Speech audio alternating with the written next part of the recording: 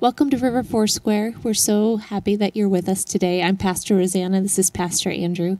And we welcome you to our communities. If you are joining us in an in-person community, we're so thankful that you took the time out of your schedule to come and meet with us in either Auburn Federal Way or in Covington. And for those of you that are checking this out at 10 a.m. on Facebook, we ask that you join our virtual community. It's a quick little link in the comments. Just click on that and come in and be a part of our discussion. We have a time in our message where everyone gets to communicate together. So if you're not watching with your family or someone else that you can ask those questions to and discuss them together, jump on in that virtual community and be a part of what God's doing there. We also want to announce that Corey, too, has decided to be one of our council members and was voted on this week. So welcome, Corey, to the council at River Foursquare Church. We're so glad that you're choosing to serve alongside us. And finally, if you are part of River Foursquare, we invite you to continue giving. As we talk about often, we give through River Foursquare into the ministries and things that God wants for us, but we do it because it's what he asks of us, to give 10% and then offerings and things above that. And you can do that at riverfoursquare.org. You just click on the Give tab and it'll explain all the things that you need to do there, or text to 84321 and it'll help you get all set up for that as well. Well, let's go ahead and pray. Father, we just thank you for this morning and this day or this afternoon or evening or however we're watching this, Father, whether it be in community or driving in the car. Holy Spirit, be here amongst us. Be our teacher today. Be the one who instills, inspires in truth. Help us to use all our gifts and talents, Father, to show from the Word what you want to communicate today. In Jesus' name, amen. So last week we talked about recognizing God's favor in your life. That, excuse me, sometimes messes happen. There's messes that happen. And sometimes they're not in our control. Sometimes they're done maliciously. People make actions that cause messes. Sometimes they do things unintentional that cause messes. But however the messes happen, it's kind of irrelevant other than it's a mess. And we have to deal with it. And when we're in the mess, we have to look for God's favor. We have to see where, God, what are you doing? What's happening here? Because our favor doesn't come through man. Our favor comes through God. Therefore, God, man cannot take it. He cannot give it. He can't do anything. It's from God. And he is our source, and he's the one who provides favor for us. And last week we prayed for a few of you in our communities, I know in our community and in other communities, for God to show up and for us to be able to begin to see God's favor at work. So that's our first question today. What kind of things did God answer in your life? Were you able to see his favor through the different circumstances that you're walking through? And what kind of answers to prayer did you see this week?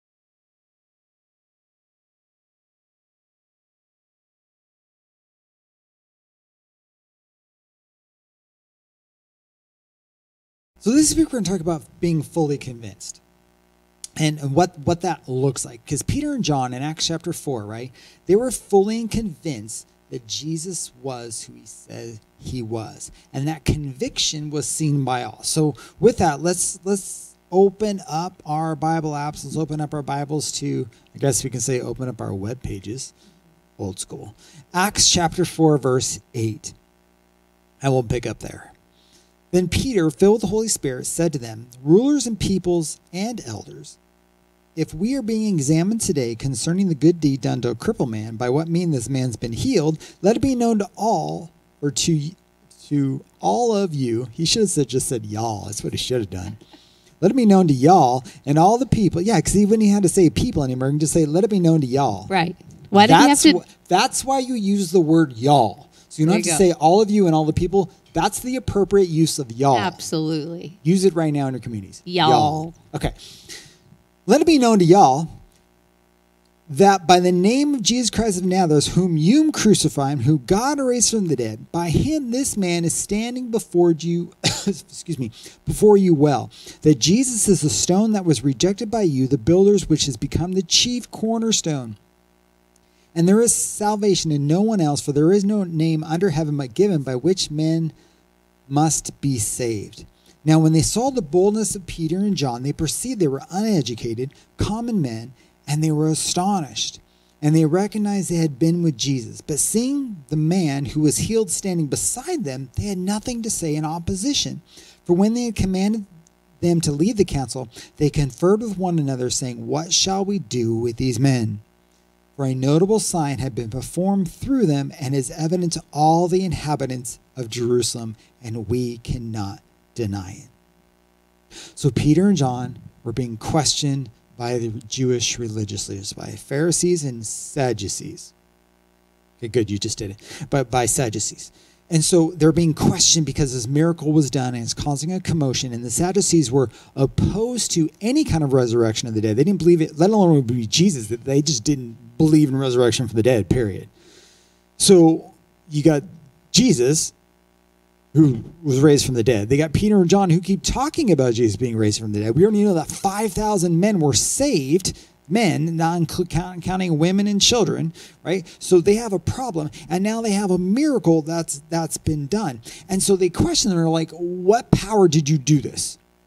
Right? Because they're trying to find any other reason but God. Because if they blame God or is attributed to God, it creates problems and it creates issues because, okay, what does that mean who Jesus was then? We can't have that. So how else did you do it?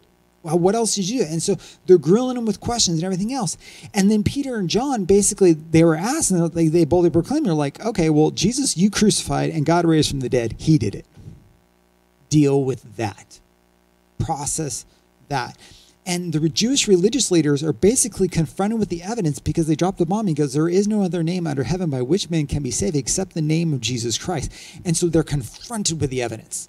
Peter and John throw it right at them. And he goes, here it is. Deal with it. Now you have to make a choice because they understand the Pharisees and Sadducees' dilemma they're facing. That they're in a corner. They've painted themselves in a corner and there's no way out. And Peter and John says, okay, here you go. Here's the evidence. Process it. And it says that they were dumbfounded when they looked at him. They didn't know what to do. They didn't know how to do it.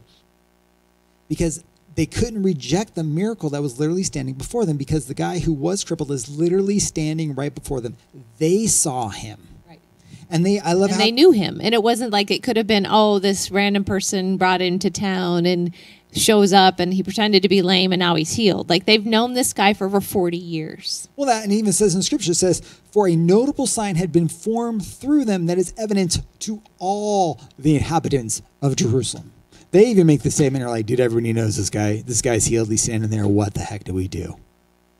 What the heck do we do? And I love how it says that we cannot deny it. We have to blame somebody. And the disciples were fully convinced. They were fully convinced of these undisputable facts that Jesus was risen from the dead, that Jesus was the one who heals, that Jesus is alive, that Jesus is God, that they are fully convinced of these facts, and these facts build a relationship. These facts shape their ideology. These facts shape their actions, and that's why they were able to boldly stand before them, as the Pharisees said, these untrained men who spoke so boldly with conviction, because they were fully convinced that Jesus was who he said he was. Fully convinced. And they were dumbfounded. They didn't know how to respond. So that's another question we want to talk about in our communities here. I want you guys in your communities, I want you to share some undisputable, share some undisputable facts of your faith. What are some issues of faith that are undisputable? Let's talk about those undisputable facts of your faith.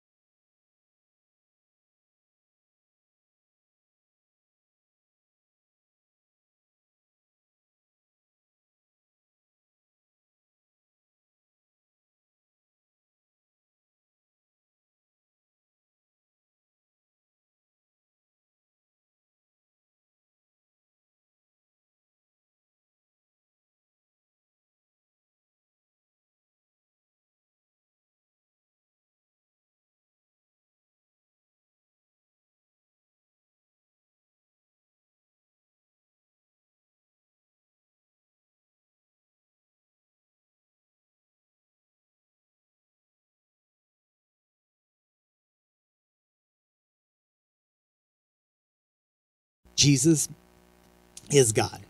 right? And the disciples confronted the religious leaders that salvation comes from no one else. There is no other name under heaven by which men can be saved except the name of Jesus. He is the Messiah. He is the one was prophesied by Moses, by Abraham, by David, by Solomon. You can go through the entire New Testament, Isaiah, all the prophets, Isaiah, Jeremiah, right? All these prophets all spoke of Jesus, and that's what they confront the Jewish religious leaders with. He goes, he is the Messiah, and you killed him. But God raised him from the dead. And the fact that Jesus is God, that he is the Messiah, he's the one who is the sacrifice for our sins, that is still confronting people to this day. Matter of fact, that's an offense to some people, and for some people, it's grace. For some people, it's a problem, just like the Jewish religious leaders. Philippians chapter 2, verse 9 through 11. Therefore, God has highly exalted him and bestowed on him, the him here is Jesus. Matter of fact, I'll just use Jesus there instead of him. Therefore, God has highly exalted Jesus and bestowed on Jesus the name that is above every name. That in the name of Jesus, every knee should bow in heaven and on earth and under earth, and every tongue confess that Jesus Christ is Lord, to the glory of the Father. Jesus is God. And one day, every single person will have to deal with that. Every person. Whether they reject him now is irrelevant, because they will have to deal with it eventually. They will have to yield that he is God, that he is in charge, that he is the one who sits on the judgment seat, who controls our eternity. He is the one. And we have to deal with it now. It's better to deal with it now than it is to deal with it later. Later's too late. Now is good, right? But we will also all come to deal with that question is Jesus God? John 14. This passage is, how can I say, very full. This is like the super rich cheesecake that you need like a big glass of milk to eat, right? This is thick stuff. John chapter 14, verse 1 through 7. This is Jesus talking. He says, let not your hearts be troubled. Believe in God and believe also in me. See, in my Father's house, there's many rooms. And if it were not so, would I have not told you that I go to prepare a place for you? And if I go to prepare a place for you, I will come again and take you to myself, that where I am, you may be also. And you know the way that I'm going. Well, Thomas, this is Thomas, by the way. Thomas said to me, Lord, we do not know where you're going. How can we know the way? Jesus said, he goes, Thomas, I am the way. I am the truth and the life. No one comes to the Father except through me. And if you had known me, you would have known my Father also. From now on, you know him and have seen him. It's a mic drop moment. This is the one I want to play back on the Betamax machine. I don't think they got it there, though. They absolutely did not get it. Over their head. Right? Even Thomas in this question is like, Yeah. so right over Thomas's head. It was like, well, geez, what are you talking about? They did not get this. All right, this is heavy, heavy stuff. Let's break this down. So Jesus proclaimed, he said, I am the way. I am the truth. I am the life. That no one goes to the Father except through me. He was already telling me, he goes, salvation, there is no other name under heaven except mine, right? I'm going to earn that right on the cross in just a little period of time. I'm going to earn that right, and salvation comes to me. All those who want to receive forgiveness, ask, and it will be given, right? He was making a proclamation. He goes, I am the way. No one gets to the Father except through me, right? It's not any other God. It's not any other religion. It's not a statue in a church somewhere. It's not holy water. It's not anything else, but it's Jesus and Jesus only. It's Jesus alone that our salvation comes from, period, right? And through Jesus, we receive grace and that we're forgiven. It's by Jesus we're delivered. It's by Jesus we're set free from our sin. It's by Jesus that we're forgiven, that we're restored, and we're given eternity in heaven. That's how it comes. Now, Jesus wasn't done here. He says some even more profound things here. He goes on, he and the Father are one. And he says this, he goes, if you've seen me, you have seen him. Wow. You know, I've heard people say, like, Jesus never claimed to be God. I'm like, have you ever read John chapter 14? Have you ever read this? Because he just said he was. He just said he was. He goes, I and the Father are one. And then he didn't even stop there. He goes, if you've seen him, or if you've seen me, you've seen him.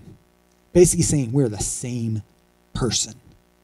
Right? And that's that whole Trinity thing, that Trinity, the Father, the Son, and the Holy Spirit. That they're three separate individuals, all same, yet entirely different, but all together at the same time. We call it a great mystery of faith because our natural intellectual mind cannot fully understand this union. Matter of fact, there's not an analogy that does it justice. Yes, I know we have all the historical analogies. They're all lame. They're absolutely all lame because they don't do it justice. Because again, we're trying to put something into our finite knowledge of what we see here on earth into what God's supernatural, powerful, beyond our comprehension, life and it makes us look stupid when we do that. I guess if it's good if it helps you understand it, but every analogy is wrong. The mystery of the Trinity goes beyond our comprehension. Okay? Once again, the Father, Son, and the Holy Spirit, they're all the same, yet all different. They're all separate, yet together. They've all always existed and all will always exist. Let's not mistake here, okay? They all three have always existed and all three will always exist. They're all eternal. And they're all God, the Father, the Son, and the Holy Spirit. Now, back to that John 14. We just went on a quick Trinitarian rabbit hole. It's good for us. This statement in John chapter 14, that basically Jesus throws it down and he goes, I and my Father are one. I am the way, the truth, and life. This is ramifications. This is ramifications because Jesus is God. That has ramifications. Why? Because if Jesus is God, that means what Jesus says is true. Let's just stop there for a second. If Jesus is God, that means what Jesus says is true. It's true. Now, if it's true, if he told us to live a certain way, it's not a, I wonder if I should live like that. No, if God, Jesus, told you how we are to live, we have to live that way. It's not a negotiation. It's not like, oh, maybe. No. This is, if Jesus told us how we're supposed to live, we must live that way. If Jesus says we can do things, we can. Why? Because he's God. And furthermore, if Jesus said he would do certain things, he will, because he's God. These are the ramifications. This is what Peter and John were fully convinced of standing before the council. And that's why they didn't have to well up their boldness. They didn't have to let me drum it up from the depths of my soul. No, they were fully convinced. They're like, let me just tell you some facts, Pharisees and Sadducees. Process it. Right? Jesus, whom you crucified and God raised from the dead, that's who did this. Deal with it. And so there are some promises. Actually, there's a lot of promises Jesus made because, once again, if Jesus said he would do something, then he will do it just the way it is. John 10:10, the thief only comes to steal, kill, and destroy.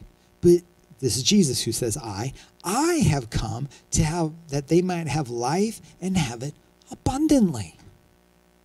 Jesus come to give you life, right? So eternal life and life now, right? Because he's redeemed sin and death.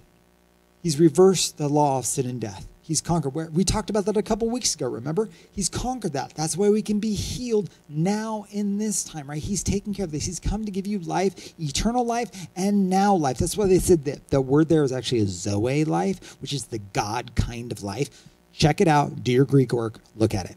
John 15, verse 14 and 15. This is Jesus talking to you. He goes, you are my friends if you do what I command you to do. Maybe because he's God. No longer do I call you servants, for a servant does not know what his master is doing, but I have called you friends. For that I have heard from my Father, I have made known to you. The God of the universe has called us friends. He's called you a friend. You're on a first name basis with him. You're on the short list, right? You're the first guy on his text items. When he punches in the first letter of whatever your name starts with, your name shows up first, right?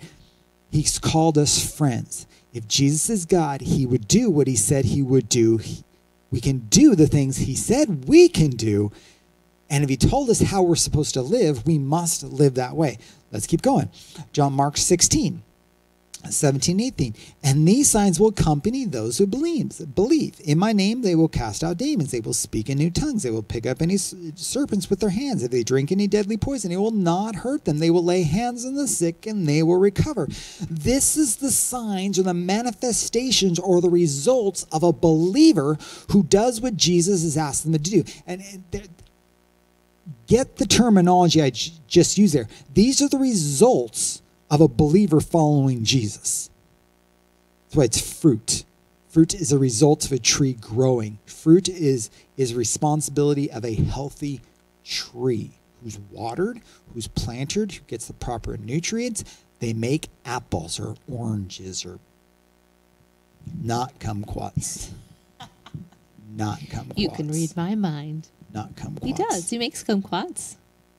But here's the thing. Those are results of a healthy tree. A healthy believer, these signs will follow them. They will lay hands on the sick, and they will recover. They will cast out demons. They will speak in new tongues. These are the results of a healthy believer. Luke chapter 12, verse 22 and 30. And he said to the disciples, therefore, I tell you, don't be anxious about your life, what you'll eat, nor about your body or what clothes you're going to wear. For life is more than food and the body is more than clothing. Look at the birds, people. They neither sow nor reap. They don't have any storehouses. They don't have Costco's. They don't have Walmart. And yet God feeds them and they don't have to use toilet paper because they can do whatever they want. I added that last part. Of how much more value are you than birds? And which of you being worried or being anxious can add a single hour to his lifespan? Probably actually remove some. The whole thing there. If then you are not able to do a small thing as that, why be anxious about the rest? Look at the flowers, how they grow. They neither toil nor they spin. They don't go to the Gap in the mall. They don't go to they don't even have malls. Yet I tell you, even Solomon in all of his glory was not dressed like one of these. But if God so clothes the grass, which is alive today and tomorrow is thrown on the compost pile, how much more will he clothe you? Oh, you of little faith. Do not seek what you're to eat or what you're to drink, nor be worried, for the nations of the world seek these things, and your Father knows you need them.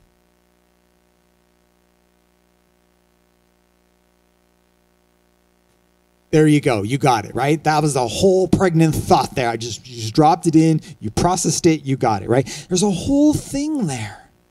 This is a promise Jesus made. He goes, God, basically what he says, he goes, here, I'll give you the Andrew translation, even though I kind of read the Andrew translation, even though on the screen was ESV, the other translation was mine. That's how I read things. I translate words as I read them in my head. You guys should do that. But here's the thing. Jesus basically tells them, he goes, stop worrying about the things of this life. Stop it. And then he goes, God knows you need to eat. He made you to eat. God knows you need clothes. Remember, he gave Adam and Eve the first clothes. He already took care of that one. He says, don't worry about that. And then he goes on to say, he goes, God knows you need these things. He already knows you need these things. That's a promise Jesus made. If Jesus is God and he makes promises, it has to happen. He's God. Question for our communities. Okay, there's going to be gold stars awarded. If there's not gold stars, blame your community leaders. Okay, so here it is. I want you to talk about in your communities what other promises God has made towards us. It could be ones Jesus made. It could be ones the Father made. It could be ones about the Holy Spirit. Is what other promises God has made towards us. And you can earn bonus stars if you give the scriptural reference behind that promise. Gold stars. Let's talk.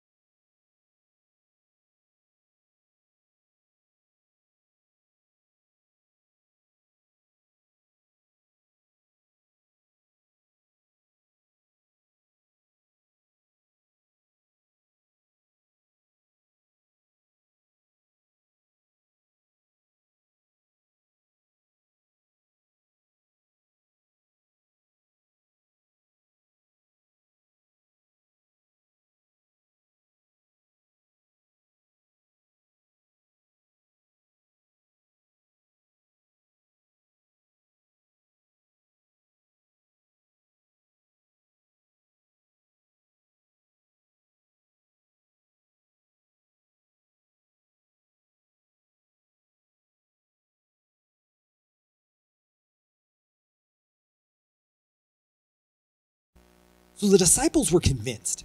And Peter and John are standing before the Sadducees and the Pharisees, and their boldness stood out like a big sore thumb.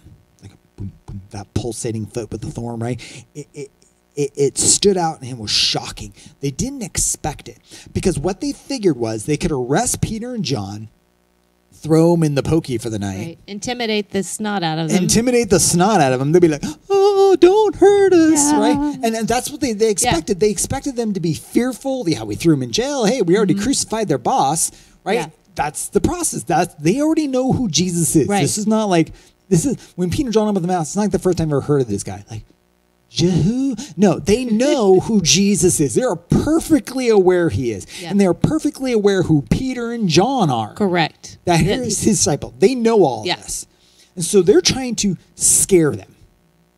Like the mobsters. They're basically, for you Vegas guys, they're back rooming them.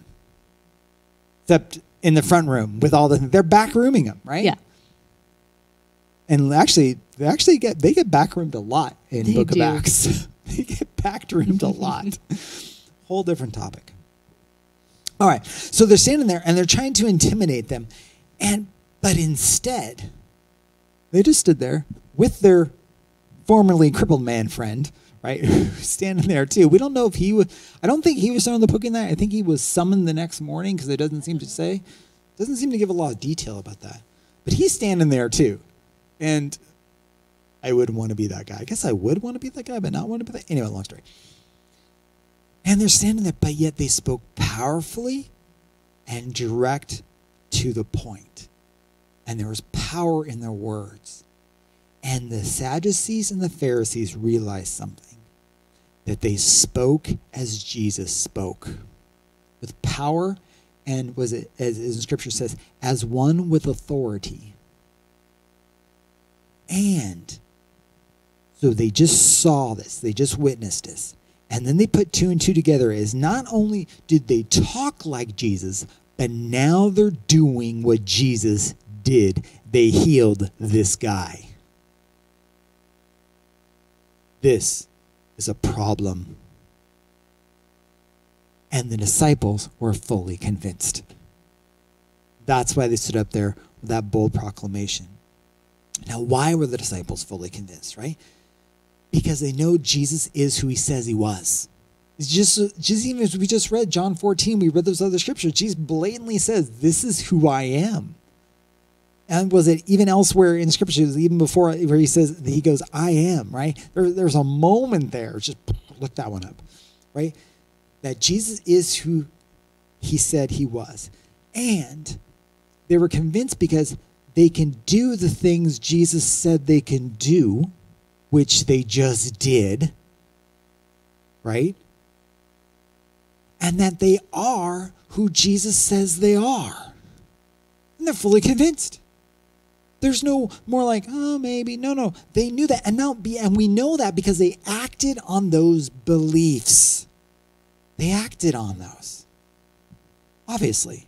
Hey, lame guy. What if they called him lame guy? Hey, lame guy. I don't know. Is that offensive? The man formerly known as lame. The man formerly known as lame. Maybe he has like a symbol. He didn't have a word. That was a Prince joke. Nobody got it. Where did I get it? But as believers, are we fully convinced? Are we fully convinced like Peter and John did?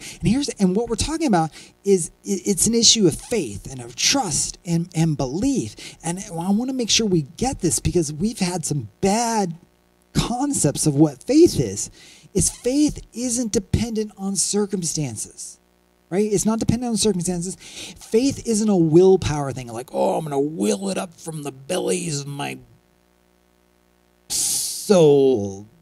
Bowel region. That's what I was looking for. Bowel. You can exercise your faith muscle stronger to make it. That's the dumbest phrase ever. Exercising faith muscles. Like, what does it even mean? Because I hate that phrase. And the reason why, because it makes it seem like that's something you can like will to existence. Right. That it's all about what you put into it, and so you don't have enough faith to see God do His miracle in your life because you didn't do enough work. And God's so clear that it's not about what we do. Yes, because if it's about what we do, then it's about us. Right.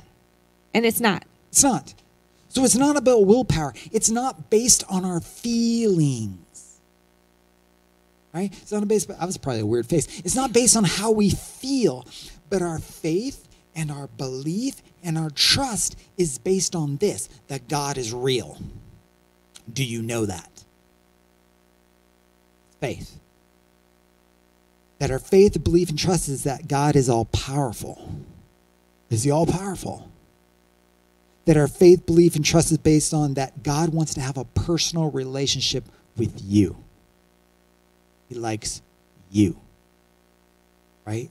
Hebrews talks about that. In order, we first have to believe that God exists and that he rewards those who diligently seek him. That's what I just said right there.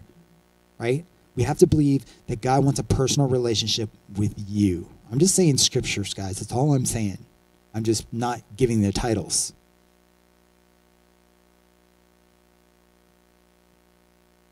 Sometimes people will say, I want more faith. I want to go know God more. And an aspect of it, that is admirable. I get what we're saying when we say these things. I'm like, okay, right on.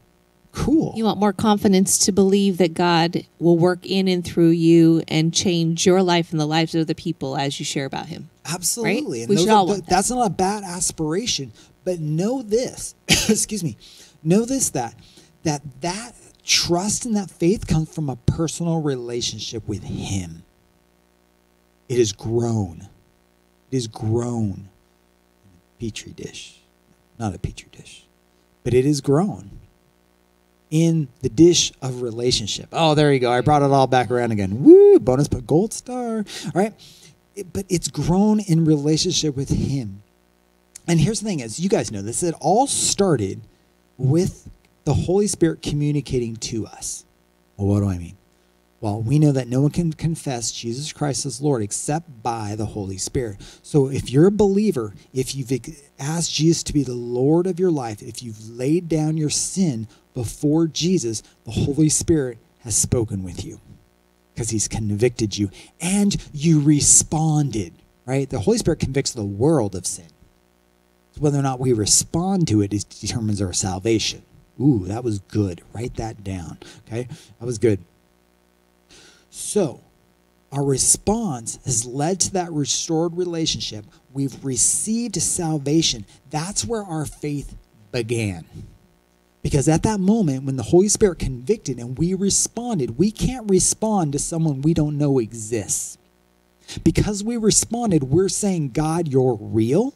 Because we responded, we're establishing the hierarchy of events, as in God is greater than us, that God had laws, that we sinned, therefore we have to come subject and ask God, the one we violated his trust and his laws, to ask for forgiveness, right?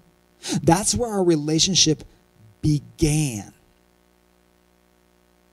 And that's where that relationship has to continue to be fostered, to know him more. So a natural example would be, as you know, we meet somebody, hey, I'm Bill, I'm Ron, whatever the exchange is. Oh, wait, elbow, hook, I don't even do that. I think a fist bump.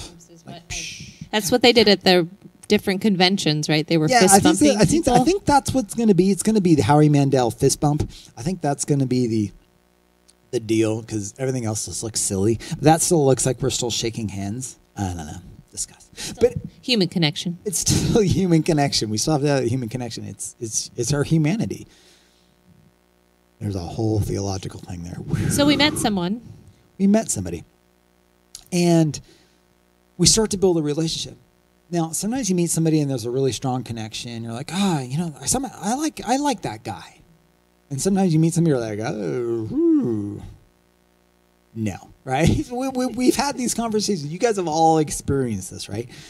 But even in that relationship, even when there was a natural connection, it took time to build absolute trust. That's usually months and years. And, our older friends are the ones we trust more. Why? Because we've known them the longest, right? But that relationship and that trust is built. It's getting to know that person's character and nature. Like, oh, this person's always trustworthy. This person always tells the truth. This person's always on time. One of my big sticklers. Got to be on time. We look at this and we put this into our computer, and it tallies, and we form an opinion or personality profile of every individual we've ever met, just so you know. Or is that the circle of trust? Yes, and that forms a circle of trust. You're either in or you're out. But we put that into the computer and we form this personality profile of this person. Our personality profile of God has to be formed. We have to get to know him. To be convinced like Peter and John, we have to build our relationship with the Father, because we're putting data into the computer. We're saying, this is who God is. This is who God is. So how do we build that profile? How do we shape that personality profile? And I'm not saying this isn't even something we actively do. I guess you can actively do it, but this is a process that normally just happens. Because you spend time together. Because you spend time together. You don't actually realize you're doing this, but you're doing this. It's subconscious. Ooh, I got real nerdy on here. So how can we actively do it? What is some purpose behind it? Well, there's some things. Let's just go into it. Worship on your own. Worship on your own. If a corporate worship gathering is the only place you worship, you missed it. That's a big red letter F on your test. You failed. Because that means you needed everything else to engage in relationship with God. You needed somebody else. Now, I'm not saying corporate worship is bad. No. What I'm saying is, important part. It absolutely is an important part. But we have to do it on our own. And it's out of our own, we get more out of corporate worship, right? That's how we all engage together when we enter into corporate worship. We worship because everyone has worshiped privately. Now we get to do it together, and there's power in that. But there's also power doing it individually. And here, let's go more depth into this. It's not just singing a song here and there, but it's deciding a time to worship him, right? So I'm going to take some time to be with God, and you worship him.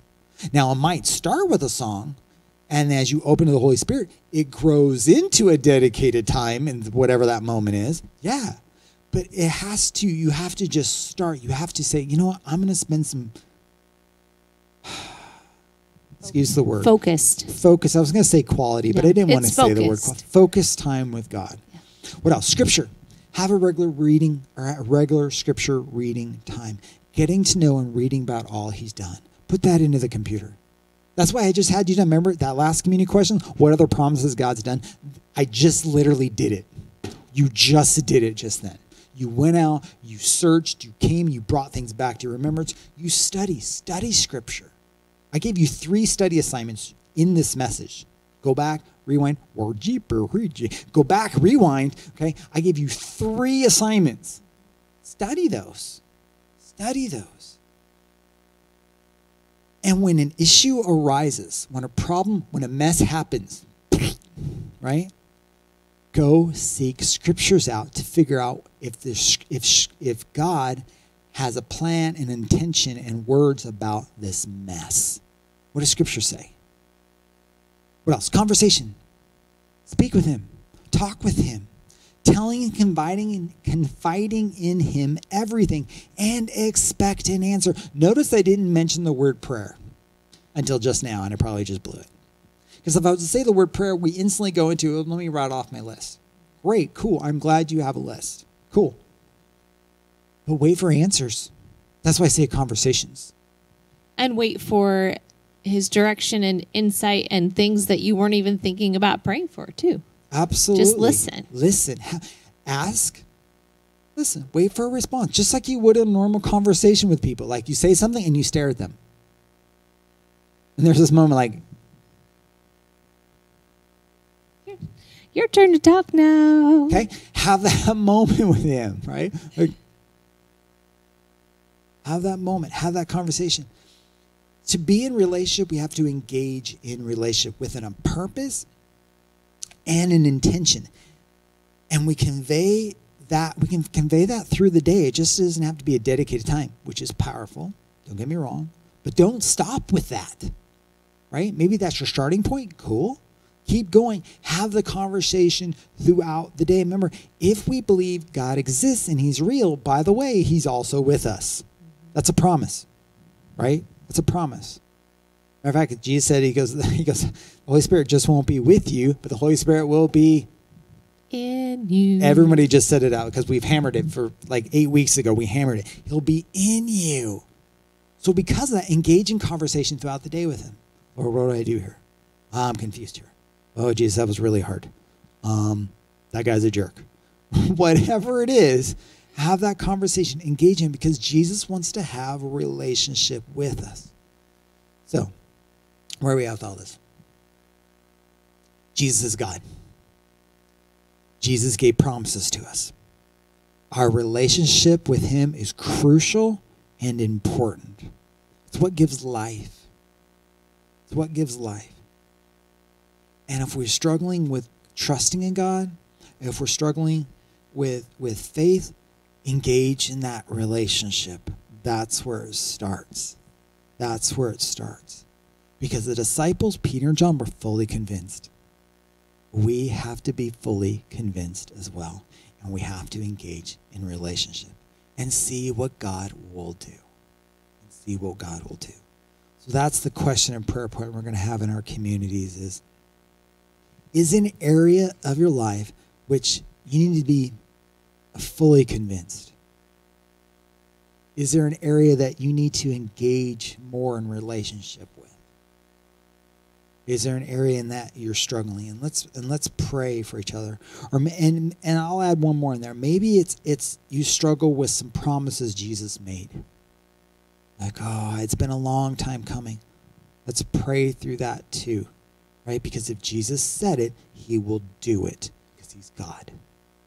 Let's pray. Lord, we just thank you that you are God. That there is no other name under heaven by which men can be saved except the name of Jesus. And all those who come to you can receive forgiveness. So, Father, I pray for people who haven't received forgiveness from you, that they can come and confess their sin. Father, we just pray that we are being fully convinced. We're engaging in a relationship. Help us to make time to engage in a relationship so we can be fully convinced. And Father, we thank you that these fruit and results will follow us because we're just being believers.